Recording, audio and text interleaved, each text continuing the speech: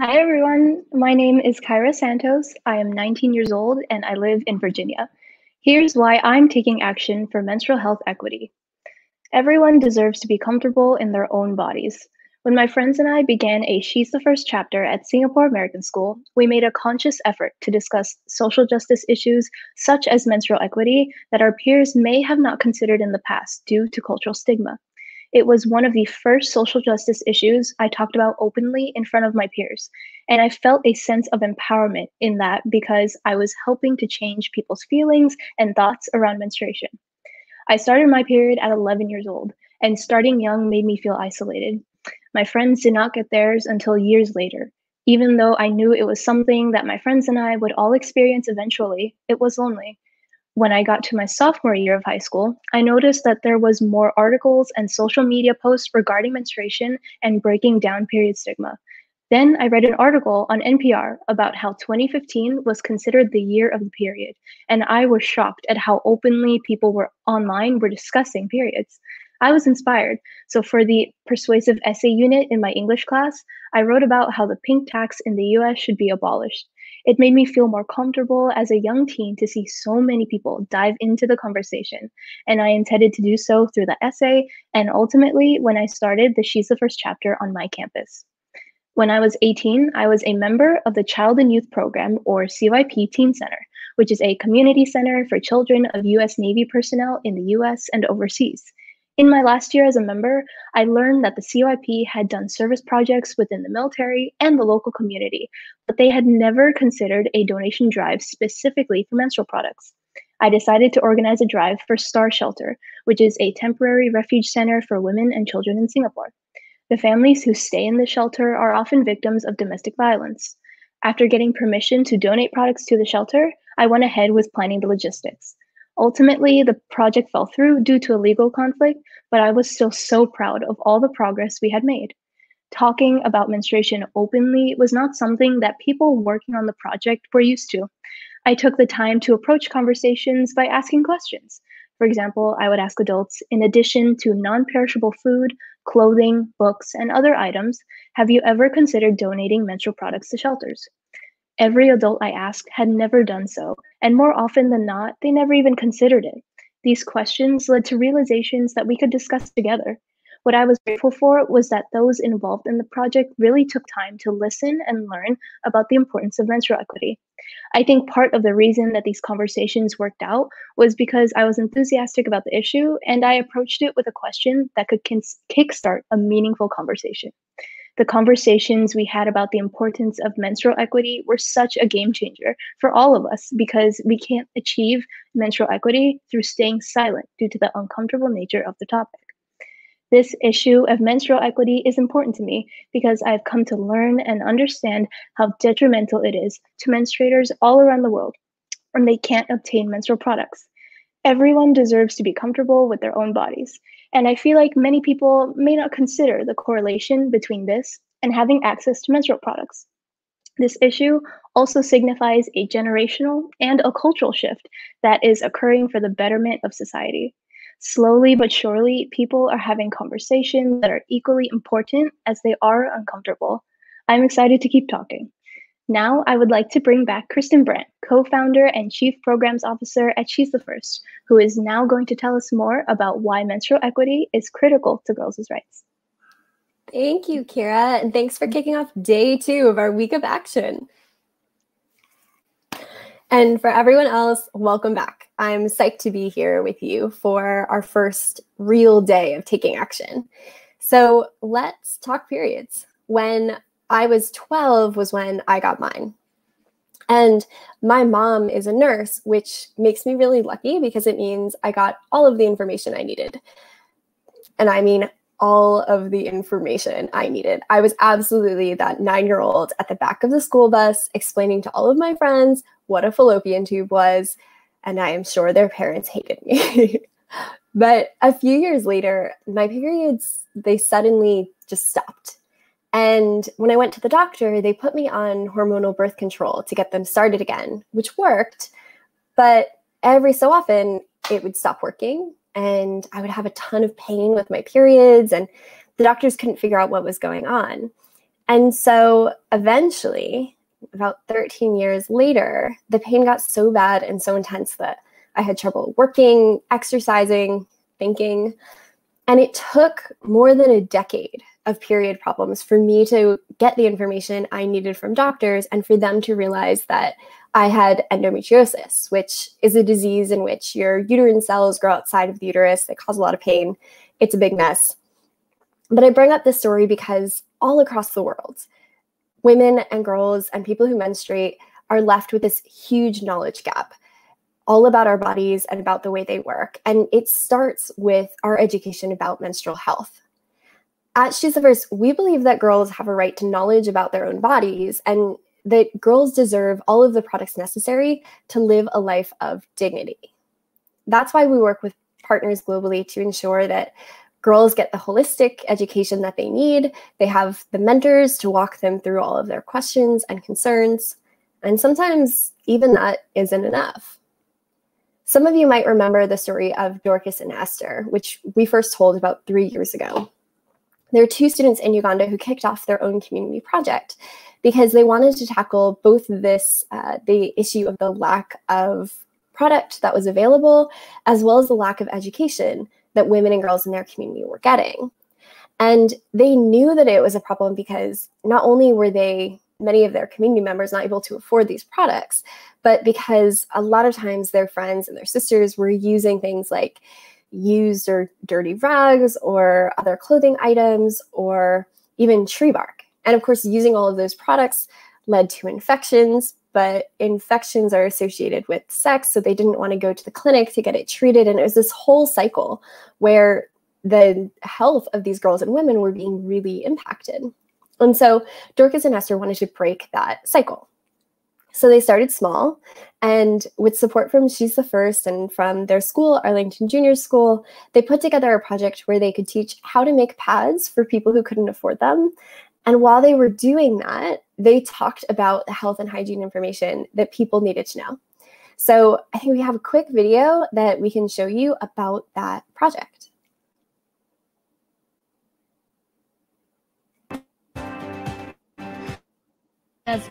And now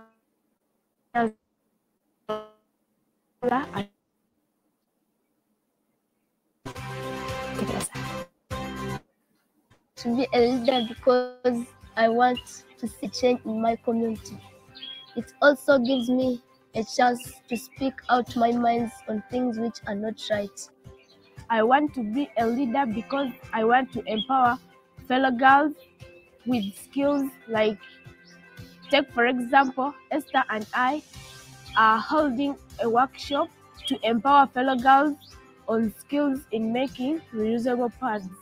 Some girls in our community cannot afford to buy pads from shops and clinics, but these reusable pads made with our hands are affordable. I think there will be no more using of clothes to prevent the flow of blood. Since it's easy to learn, the girls we teach go in the community and they make their own workshops and train like their mothers and other little girls on how to make cheap pads. In future, I want to be the head teacher and advise girls to also work hard, not to leave boys to be in front of them. In the future, I want to emulate my role model, She's the First, and I want to run an organization to raise money to support girl child education.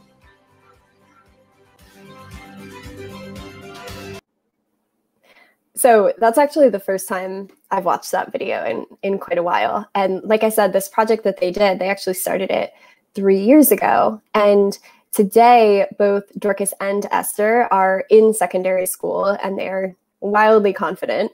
And I think it relates directly back to what Kyra was talking about not being afraid to have these conversations, like not letting this perceived shame around period and period stigma get to us, and instead to stand up and to talk about it.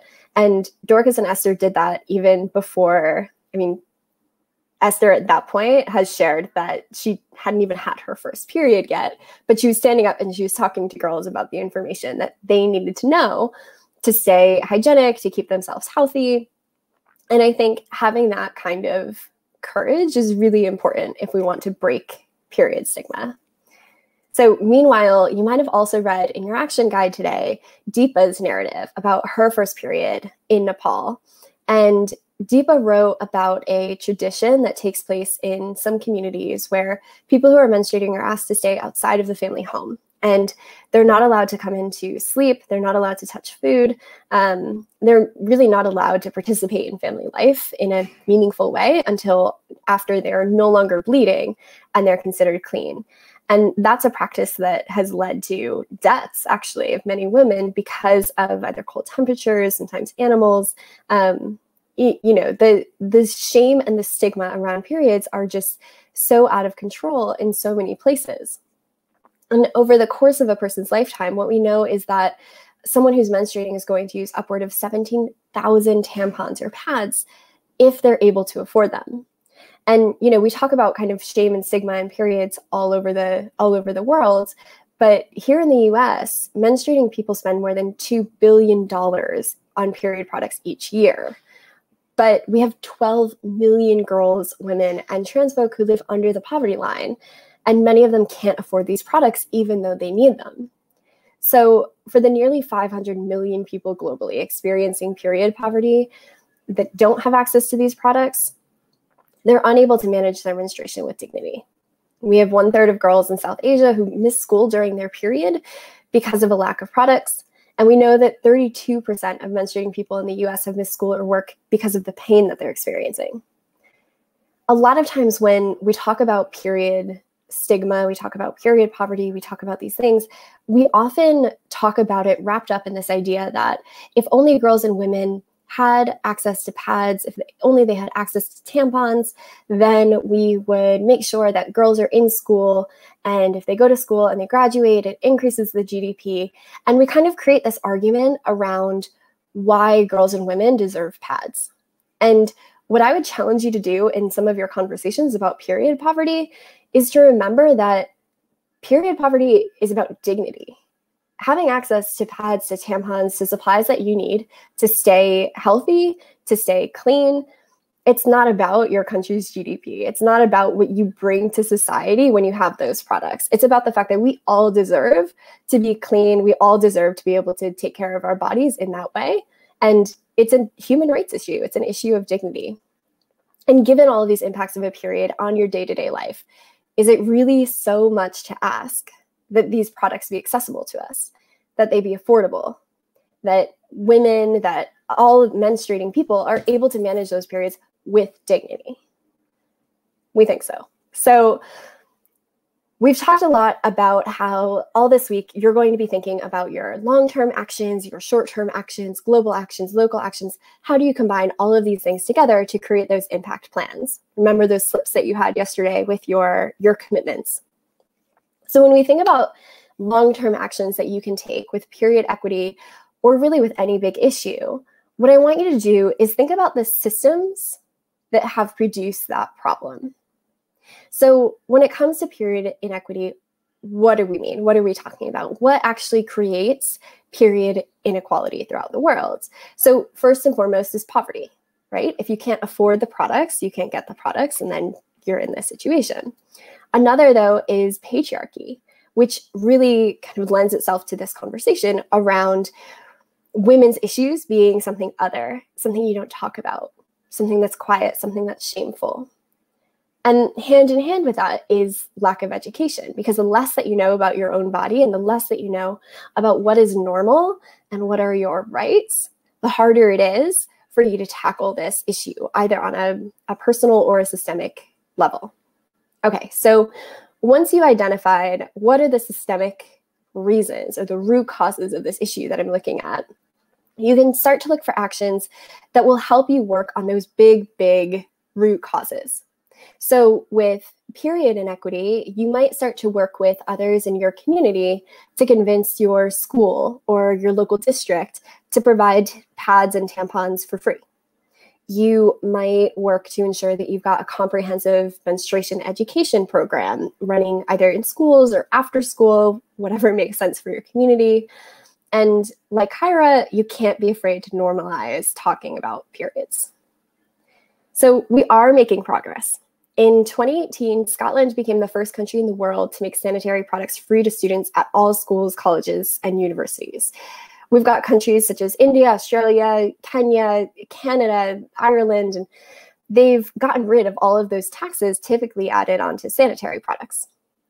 And on the note of taxes, our guest today is Laura Strausfeld, who was instrumental in eliminating the tampon tax in New York State.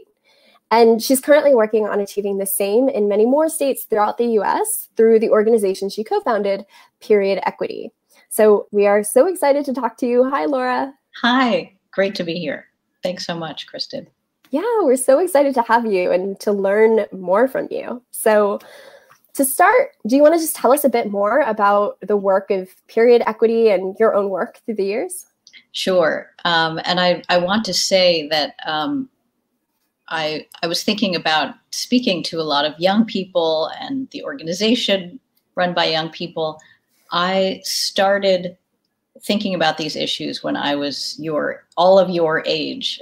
And in fact, I was a first-year law student at Columbia University in New York and moved to New York for the first time. And that's when I discovered the tampon tax. Mm-hmm. I'll also say that Christen, like you, my dad was a gynecologist, a doctor. And so I grew up with no stigma in my household. You got the same talk I got. Yeah, so I'm often forgetting that, people don't talk about this so easily. And I have some suggestions for the stigma. We could talk about that later, but Period Equity came out of 30 years of thinking about and actually having researched the law about the tampon tax, realizing there was a good lawsuit, very good legal claim to make in New York. And I tried to get it filed 30 years ago, but finally the lawsuit we were able to file in 2016. And the reason for that is that, as you were saying, Christen, if you don't look systemically at what's causing these issues, you can't really make change. I began working in 2016 with Jennifer Weiss-Wolf because she was writing publicly about menstrual equity and actually coined the term menstrual equity. So, if I had tried to file a lawsuit 20 years earlier, maybe it wouldn't have gone anywhere because people at that time were less willing than they are now to talk about menstruation and menstrual equity. So we are both lawyers, and we teamed up because there are a lot of other legal claims to be made about the sales tax on menstrual products, which we have argued in court is unconstitutional, and also about period poverty, that especially with education and girls in school, that it's unfair for girls not to, and anyone who menstruates, to not have the supplies they need to stay in the classroom for the entire lesson, or even to come to school and not have to miss school because they have their period. It's a violation of Title IX. So we have a lot of ways that we can use the law in dealing with menstrual equity issues, which also include the safety of period products as well. So that's what Period Equity does. We're actually the only litigation law and policy organization doing this now, and I hope there will be more, but it's just us for right now. Well, and I love the phrase, it looked like a great lawsuit. Like, I think for those out there who are either working toward your law degree or thinking about a law degree, I think you're going to learn a lot from Laura throughout this conversation. There are a lot of things in life that I feel like, particularly when it comes to the patriarchal systems, where it's like that feels like a good lawsuit. Like, why are we not on that? So I love that that's one of the reasons and one of the ways that Period Equity took off. And I do want to go back to this concept you brought up about period stigma. And so let's talk about talking about periods. This is something that often is kind of put in the corner, like it's a women's issue or it's a girl's issue. I remember growing up and reading magazine articles, and they would have those sections about, you know, people write in their most embarrassing moments. And inevitably, there was always one about somebody bled through their jeans or somebody got their period in gym class. And, you know, it would have the like 4 frowny faces next to it because it was so embarrassing that they bled through their jeans. And it's just so entrenched in our culture that having your period is something you should be quiet about. And so I am curious to hear, you know, what are some of the ways that we can reduce stigma around periods? What are the ways we can get more comfortable talking about this? You know, in some ways, I often think I'm the worst person to ask about this because, like I said, I'll talk to anyone about menstruation, but maybe there's some insight there, is that I've done that for so many years that if you start doing it, you feel more free to do it more. In having any kind of discussions with people that make you uncomfortable, I've often found that it's good to rehearse, to literally like stand in front of the mirror and think through what you might say to someone. I really encourage all of you to speak to boys and men about menstruation. One of the things I have found in the work that I've done with period equity over the last 4 years is I am speaking to grown men, legislators around the country, lawmakers, and they have no idea what menstruation is. In fact, this is graphic. Of course, I have no problem with this. And I can't see your faces either, so no worries here. But I realized that I think that a lot of men, because they really learn nothing from, you know, I don't know where they're learning about menstruation, and I taught my son what menstruation is, that they don't understand the non-voluntary nature of it, you know, that that you don't, it's not like bladder control or so, you know, once you explain to men, especially in New York City, when we were talking about, you know, women need these products. These are people who are riding the subways and sharing, you know, subway chairs and bus seats with you. They were sort of like, take all the supplies you need. You know, I was basically describing the idea of flow to men who really didn't understand that, you know, women don't often know when their periods are coming. They don't know how heavy they'll be. And certainly, you know, there's a piece of it that only if you've experienced it, it seems so natural for us who have menstruated to understand this. But you can understand that men might not get this unless someone tells them. So I challenge all of you to bring up, you know, the issue of the tampon tax, because that seems like a good gateway conversation for people to have. Did you know that these products, which are actually medical necessities, according to the American Medical Association, and of course all of us, are taxed in now 30 states. In 2016, there were 40 states. So we're slowly trying to, you know, help states get rid of this. And I hope all of you will stay on this, you know, stay tuned, because we really need your help. And what's amazing about the sort of phone calls and emails that we'll discuss in a few minutes is how effective they are. So I'm very excited to get your help with that today. Yeah. And we did have one of the comments come in on YouTube that somebody once heard a story about a woman whose boss thought she could control it. So just stop, just don't have your period. It's fine.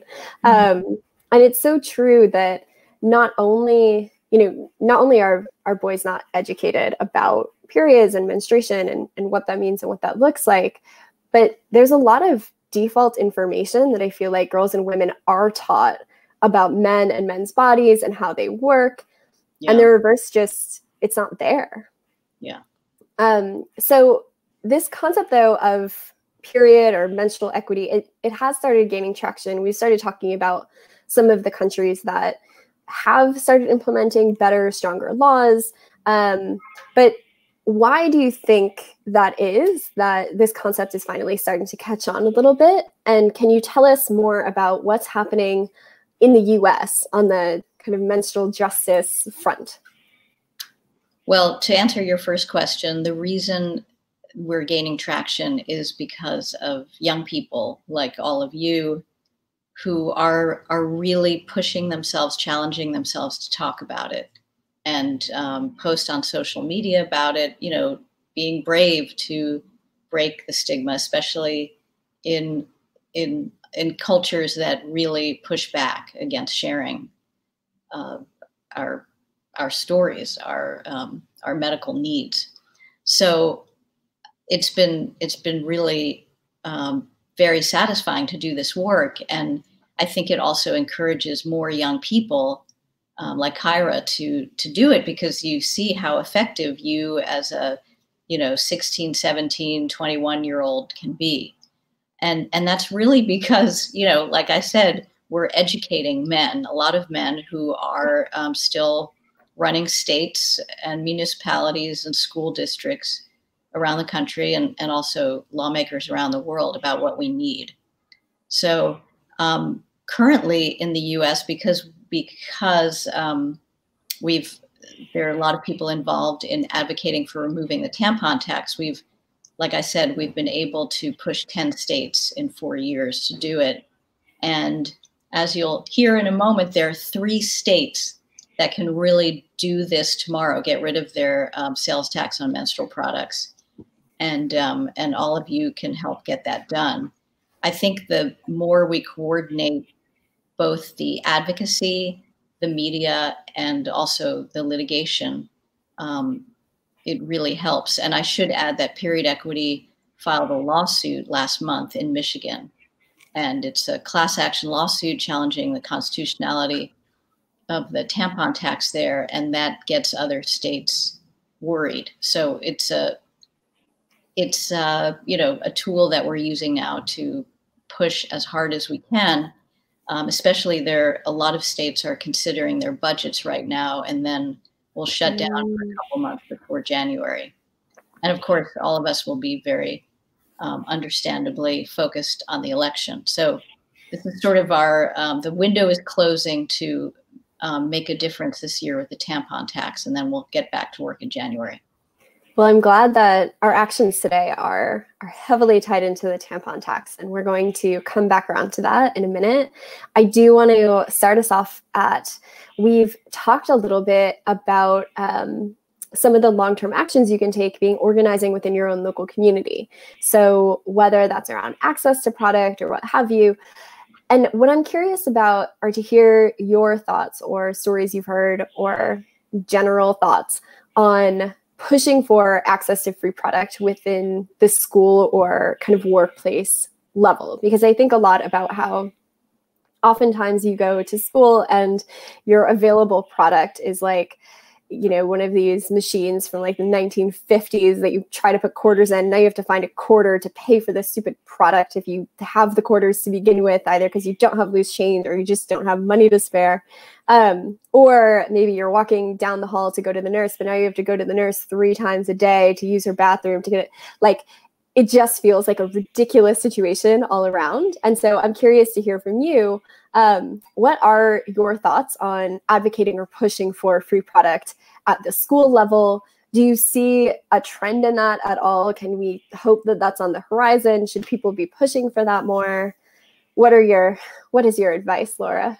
That's a great question, and a great way to frame it, because I can tell you now that we have the legal research done for all of you to say that it's against the law for states to not provide free menstrual products in every bathroom for people who need them, including gender neutral bathrooms, because of course, it's not just girls who menstruate. So we have a strong argument that it's a violation of Title IX, as I said, because it denies girls equal access to education if they have to be interrupted to go to the nurse and then speak to a person to get a pad. Of course, if the schools don't even supply free products, then, and if they end up staying home, that's even worse. So if you are in a school that is not providing products in every bathroom, you can, number one, just check to see that your state might actually have a law already saying that schools need to have these products. Certainly in New York City, that's true. Number two, you can say that, you know, I know from Period Equity, the organization, that that it's against the law, violation of Title IX, and why don't you just, before getting sued, provide these products in the bathrooms? Like, by the way, principal, this looks like a great lawsuit to me. But it's true, like, you know, many of these laws do exist on the books, and if you can find out what the laws are in your state, use that to your advantage. We also had a comment come in from Carly, who said, this conversation reminds me of the viral trend where girls ask boys to describe how pads are used, which it feels like it should be an additional action that we all have to take today, is to ask one boy to describe how is it that pads are used and see what they come up with. So Laura, I would love to hear, when it comes to period equity, what are your long-term goals? What is your, you know, we've been talking a lot this week about our North Stars, a vision of a world where kind of the issues that we're working on are solved. And so I'm curious to hear, you know, when you think about the work of period equity, what does your kind of grand vision look like? What is your ultimate goal?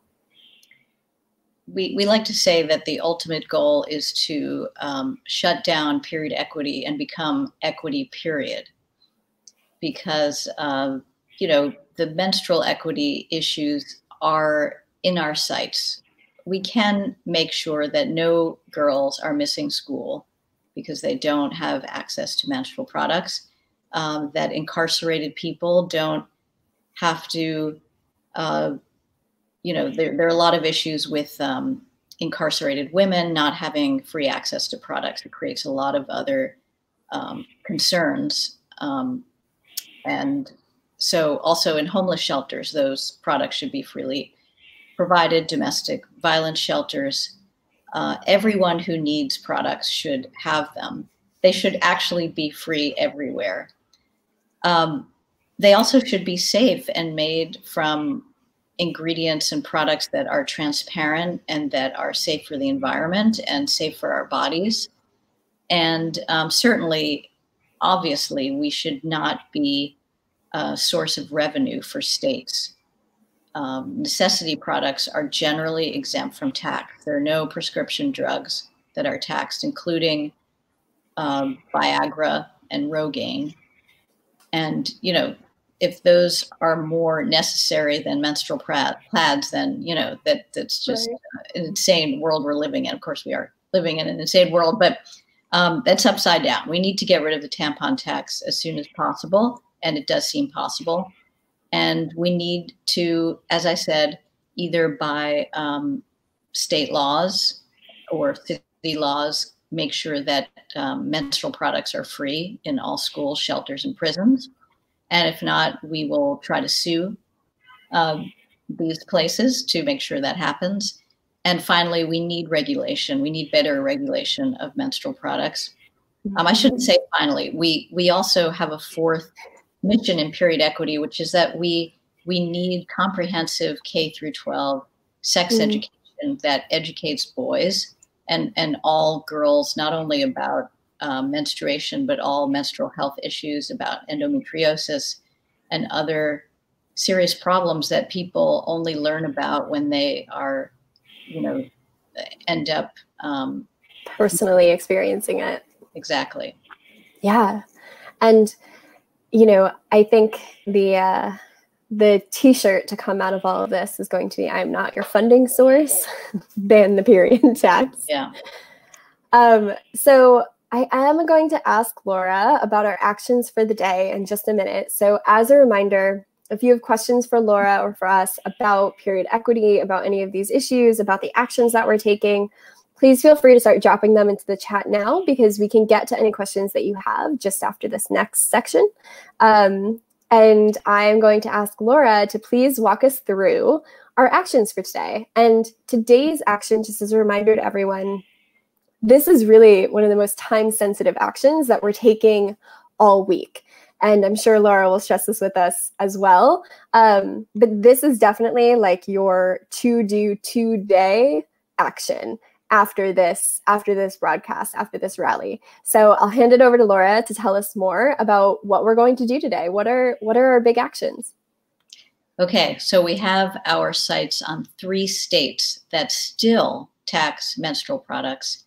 I just want to say that, you know, having spoken for the last couple of years to a lot of legislators, lawmakers around the country, the number one thing they say moves them to take action is hearing not just from people, but from young people, you know, people in their state, but also around the country. If they get a phone call or an email, and even if this action, you know, yielded just a few or a dozen of these to the 3 people on our list, it would really make a difference. And I want you to watch the news after you do this action. Just keep your eye on the news in the next week. As I mentioned, Michigan is ending its budget session. They're discussing the budget, including the tampon tax, up until their deadline of October 1st. So the pressure that you will put on Governor Gretchen Whitmer today by emailing her and calling her, and actually if you could do both, leave a message with Governor Whitmer and also email her, that would be amazing. And like I said, in Michigan, we filed a lawsuit there, but we know, because we're lawyers, that she has the authority to remove the tampon tax. There's a certain action she can take. She can do it yesterday. I hope she does it today after your calls and your emails. Similarly, and this is kind of amazing, and you learn a lot about state law when you do advocacy work, Maine passed eliminating the tampon tax. They had bills in the House and Senate, and everyone voted. I don't know if it was unanimous, but those bills passed. So we've been waiting around for the governor to sign it, but she has not signed it. She is the first female governor of Maine. She's a Democrat, but what? I think because she was elected in 2018, she's scared to sign this bill because it will, you know, take out a few $100,000 of the budget. She's under a lot of pressure, but we support her and say, you can do this. She's the first female governor in her state. She has to lead. And I think a few phone calls and emails will really encourage her to do that. And then finally, in Vermont, the legislature, because we've talked to a lot of people, we know that they are ready to pass a bill to get rid of the tampon tax. There is one woman who's holding this up, and she's a Democrat. She was the first female head of a very powerful committee that deals with the budget in Vermont, the House Ways and Means Committee. So we feel a little bit of pressure on her, some phone calls and some emails encouraging her, please push this forward. And you may be asking, you know, why would she hold up on doing this? There are very few people who will go on record opposing, or supporting the tampon tax. It's always about, you know, we don't have the money. Well, the states really need to get this together. You can't make money on a necessity. They don't do it for any other goods. And it's unconstitutional to make money from a necessity only used by women or half the population. So I've been looking forward to this. I'm so grateful for the opportunity to really have a group of people enthusiastically encourage these powerful women in their states to take action. Amazing. So those actions are in the action guides that you received this morning. You can chat about them with your action groups on WhatsApp. I know that we have people representing Michigan here. I think we might also have Maine and Vermont. But regardless, whether these are your governors or not, today is the day. Get those emails out, get the phone calls out. I believe that there are scripts also in those action guides, but sure. And you can modify them as well. They're just suggestions, but we'll give you a little background. Can you tell us why would it be powerful to edit those guides or to make those guides your own? Because these emails are read. There are people in positions who are just receiving communications. If you can imagine, you're a state legislator or a governor, you're elected to office, you really care what kind of feedback you're getting. So, and to have that personalized for it not just to come from, look like it comes from a robot is really deeply meaningful. And it's an avenue not just for you to use in this action, but really for any issue you care about, to speak to your elected representative. They don't hear from enough people, and they really appreciate it and actually listen. Mm-hmm. And I think for those of you who were taking action with us when we look to leave comments on new regulations about immigration and asylum laws, for those of you who are here and who are taking action for that, you'll remember that really personalizing it is something that if you just scroll through the comments, actually not a lot of people do. And so if you can make it more about yourself, if you can relate to why this is such an important issue for you, or if you are a brilliant legal mind like Laura, you can connect it to various laws and law of the country. And all of these things make for really powerful, persuasive arguments where when there are no comments, our politicians don't really have any reason to think that people feel very passionately about it.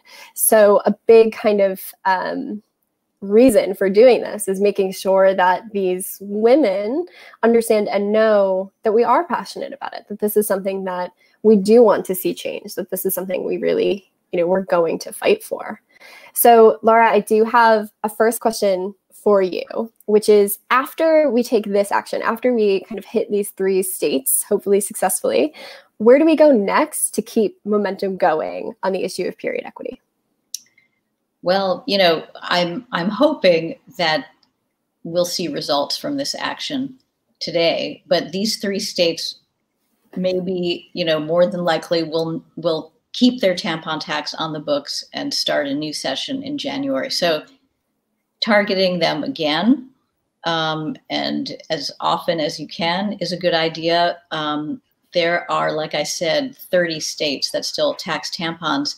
The Period Equity website and taxfreeperiod.com, which is linked to on the Period Equity website, have other ways that you can get involved. You can, for example, through the Tax Free Period website, buy a box of tampons or pads in your state and try to get a refund on your tax by claiming that it's unconstitutional. And there's a way to do that on the Tax Free Period website.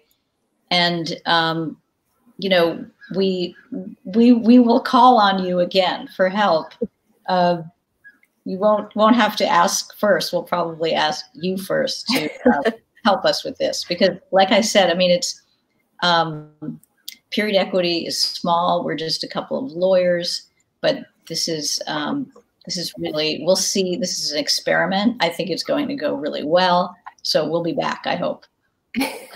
I hope so too. I think, first of all, we'll all be filing our taxes differently, those of us who do file. And very excited to keep pushing on this issue, because it's something a lot of us feel very passionate about. I know we've got a couple of questions coming in the chat. Maybe we can bring one of those up now. Yeah, so what are the best routes to forward this movement without being in the legal profession field? There's no reason to be in the legal profession field to forward this. Like I said, I mean, I had a lawsuit prepared 30 years ago. It was because young people started blogging about it, posting on social media. That stuff is so important, especially, like I said, to elected representatives and men who really don't understand menstruation and our needs. So the best route forward is reaching out to people who have power to make changes, either, running your school, running a homeless shelter, and elected representatives who can help provide free products, help get rid of the tampon tax, and also, we've been working on legislation to pass regulations for safety of menstrual products. Yeah, I think something that's really important to remember, especially, everyone here today, we're all activists. We're all moving in some direction and pushing forward for change in some direction. And remember from our conversation yesterday that we talked about the fact that you are still one person and you don't have to do everything, right? You don't have to take on all of the legalities of period equity in order to create progress within that issue area. So think about what you can do. Think about what is within your control. Think about the longer term actions you can take and the more immediate actions you can take, like those we're doing today. And that's how you create this impact plan, this action plan that's going to be more sustainable over time. I know we have a few more questions in the chat, so let's do maybe one or two more from there. Let's see. What advice do you give to those outside of the US to start conversations on lifting taxes? I'm like I said, I'm so bad because I was lucky to have my dad, the doctor. I wonder, I challenge all of you to, talk to a male relative. I don't know if this is a crazy idea, but like, did you know that menstrual products are taxed across the US and a lot of other countries? What do you think of that? And then they might say, well, so toilet paper is taxed. And yeah, but, everybody uses toilet paper. We do have a lot of information on the Period website to sort of arm you for arguing this. But I think the service you do to the men in your life, in your families who don't know about this, is not just to educate them about the tax, but really to get them comfortable. Maybe often, in some cases I've experienced for the first time talking about menstruation. That might be, how challenging is that, do you think, Christen? I don't know. I think it's a challenge worth taking up. And while you're at it, ask him how pads work and just see what he says. I don't know. See what happens. Yeah. All right. So Laura, thank you so much for joining us today. And everyone, remember, if you are in the US, make your phone calls and write your messages to those three representatives and governors that we're talking about. Make sure that you do that soon because those deadlines are fast approaching and we can make a bigger impact if we're all doing this at the same time. And then if you are outside of the US, remember all of these other pieces we've been talking about today, like talking to your community members, organizing around your school or workplace, pushing for community level change, or even lobbying for change on a bigger structural level, on a national level, on a district level. You can do this too, and we can't wait to hear how that goes. So Laura, thank you so much for joining us. Thank you all so much, and for what you're about to do. It's going to be very effective. Well, we can't wait to tell you. Can't wait to show you how it goes. So now I would love to bring Hannah Parikh back on. Hannah, you'll remember from yesterday, is our development and communications manager, runs our Instagram. She's the one you're talking to more than anyone else. When you talk to, she's the first. So I will let her close out for the day. But thank you all so much for being here this hour and letting me talk about periods for an hour straight. I appreciate you all. Thanks, Christen. And to Laura for such an insightful conversation. There's so much I just learned. And as someone who has bought a ton of period products over the years, because I have PMDD, I'm definitely going to be taking action alongside all of you as soon as we wrap up here. So for a sneak peek at tomorrow, we're going to be covering climate justice and sustainability. We know that climate change disproportionately affects girls and women. And with the recent global natural disasters that you've seen all over the news. It's never been more pressing. So luckily, you can actually take an action bright and early tomorrow. So many of you are familiar with Greta Thunberg and her international initiative called Fridays for Future. And so tomorrow is actually the global climate strike or the Global Day of Climate Action. And so you can, after you take your priority equity action today, you can start prepping for tomorrow by checking out the website there. It will also be in your action guide.